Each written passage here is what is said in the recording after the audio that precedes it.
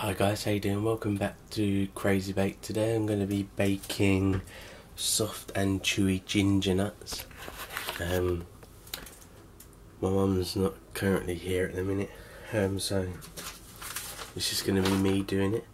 I'm going to get the tripod set up and do it that way. So yeah, I'm going to wash my hands and crack on with the video.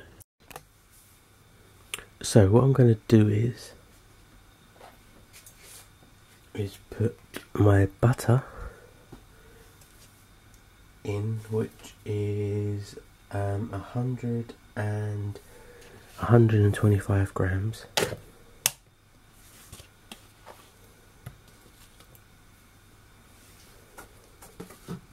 Sorry about that.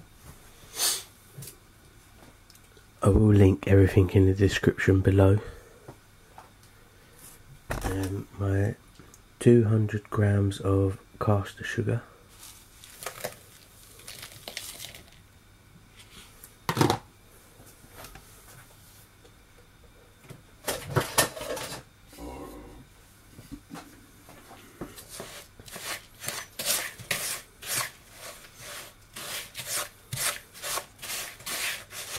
just cream it together until it's obviously light and fluffy.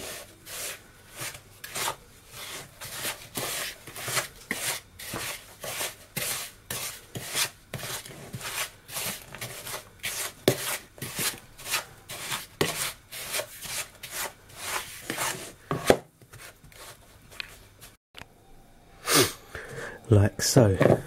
So it's nice and light and fluffy, and now we're going to beat our egg, which I've already done, and pour that in, your beaten egg.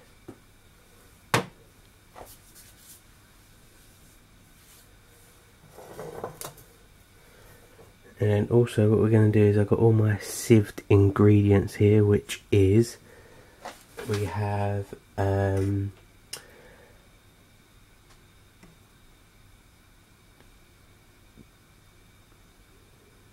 flour, which is 275 grams, 1 dessert spoon of ground ginger, 1 teaspoon of baking soda, 1/4 teaspoon of ground cinnamon, 1/2 teaspoon of garlic, ground cloves, sorry, a pinch of salt,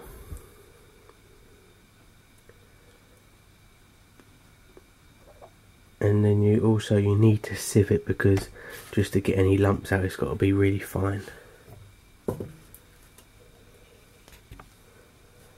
Now I'm just gonna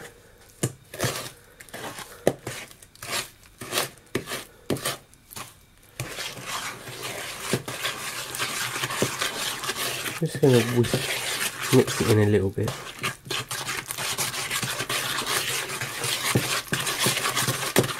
And now add it ever so slowly, but what you can do is just mix it all in.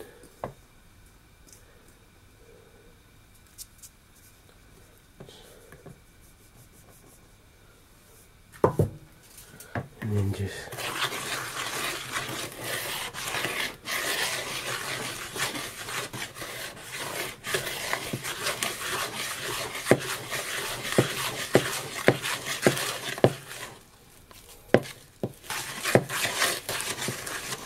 add it bit by bit.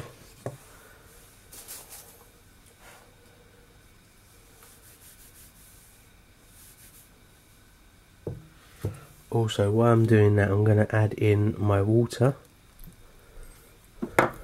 Give it a stir.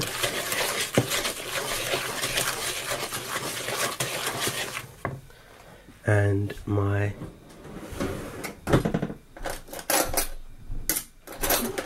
black treacle. And now I've got my water and my black treacle in. I'm going to put the rest of the ingredients in.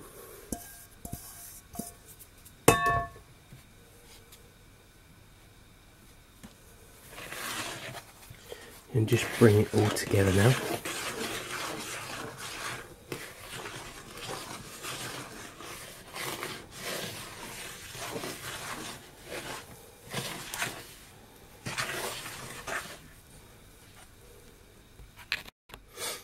now your mixture is ready, you want to just grab it just like a little bit into like about a walnut size, and you also should have left 2 tablespoons of caster sugar just to roll your little walnut ball size shapes in.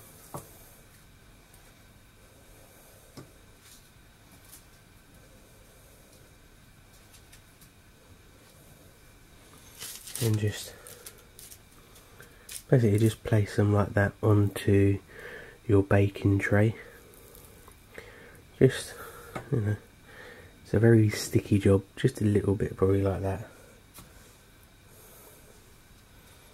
To be honest, to do whatever size you want them really, but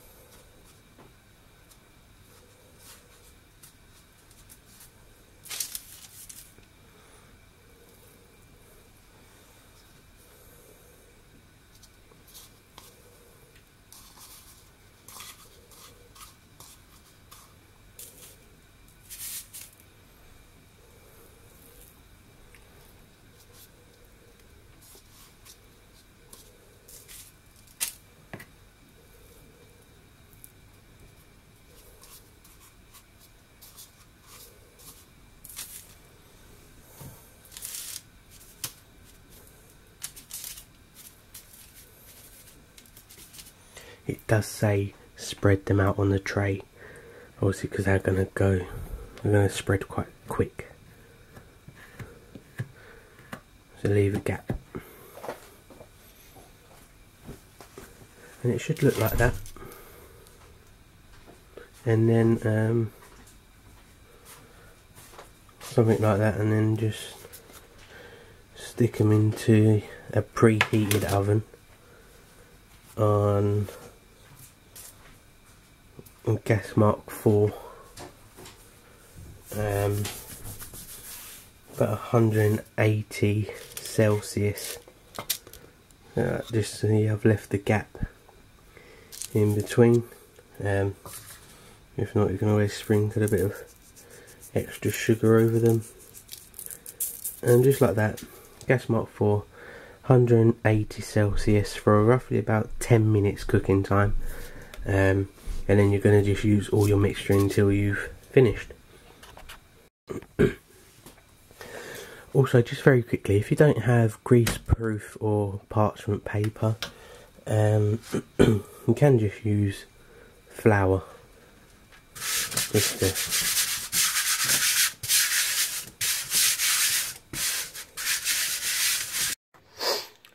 So currently filming this on my phone as my battery on my camera just died. So once you've got rid of most of your mixture, here's some more here. Just plop it into your caster sugar and just roll it around in the sugar. You'll do that with all of your mixture. Take it out, roll it in caster sugar into like little ball shapes, and then just tear it off and put it onto a tray, flat it down, stick it in the oven and cook it until they're all finished. So I'm just going to crack on with these ones and I'll show you the finished product. Right, so there you go, now they're all out of the oven, slowly cooling down. You are actually meant to get 24 cookies out of it, but I managed to get 45, so I got 20 more. They say walnut size, which is probably about that size, but they probably actually mean about the size of a baseball, just to get 24. But yeah, there they are. I've had one, actually really nice. Mum's also come back and tried one. Yeah, so they're really nice. Little bit of sugar on the top, that's what your leftover sugar is for. Obviously just put on the top and that, roll them in.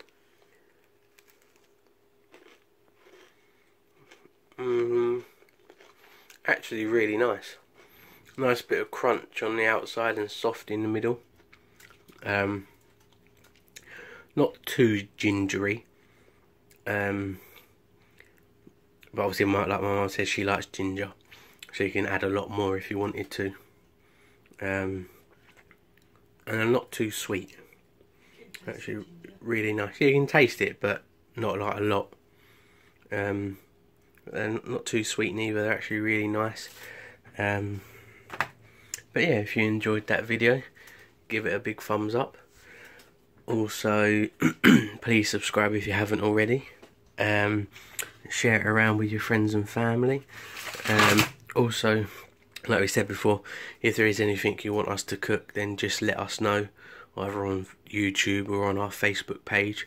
All our links are down below in the description box. And yeah, if you ever cook any of our recipes, then send us email or through to our Facebook page and we'll share them.